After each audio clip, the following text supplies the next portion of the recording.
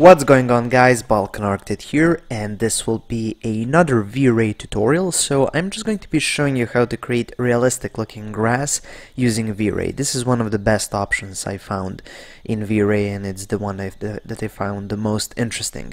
So let me show you how it works. But before I get started, I would just like to ask you to like this tutorial. It helps me out a lot, and if you haven't already, I suggest you subscribe because I make tutorials like this every day, and follow me on social media as well.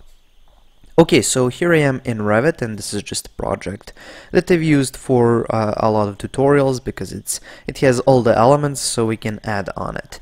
Okay, so let's see, how can we get this well, pretty plain looking grass field looking more realistic? So I'm just going to be using the V-Ray tab. So you find here next to modify, the last tab is V-Ray. So you just click on it and you get all of these V-Ray tools.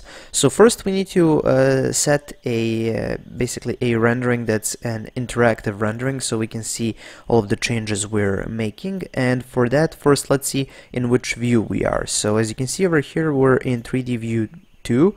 So you need to go here, and for the current view you need to change it to 3D view number 2. And then for the quality, let's just leave it at draft.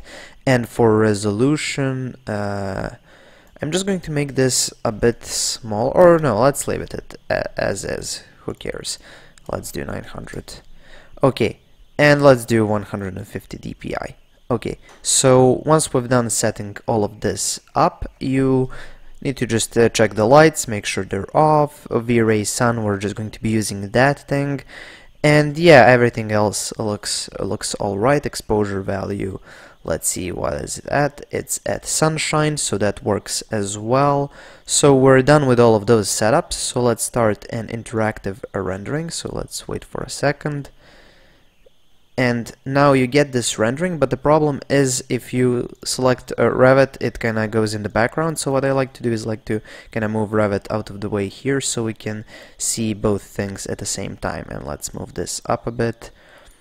And let's say this works for us. So this is automatically updating whatever changes we make here in Revit.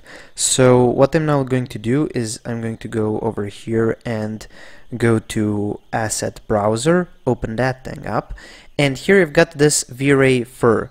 So you need to open that tab up and you need to find the grass material. So I'm using actually the plant material, so I'm just going to type in plant and wait for a second, hit enter, and here you go. So you got this, you check the plant, and here you have the ability to adjust the grass. So let's just see, let's leave it at this, and as you can see, it's automatically updating, and as you can see, the grass already looks a bit more realistic. If I zoom in over here, as you can see, now we've got these blades of grass, and we can actually make them a bit larger.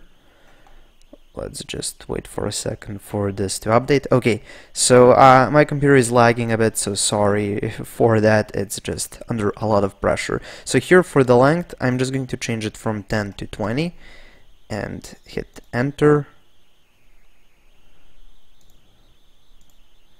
And now it should automatically update over here. As you can see, the blades of grass are a bit longer.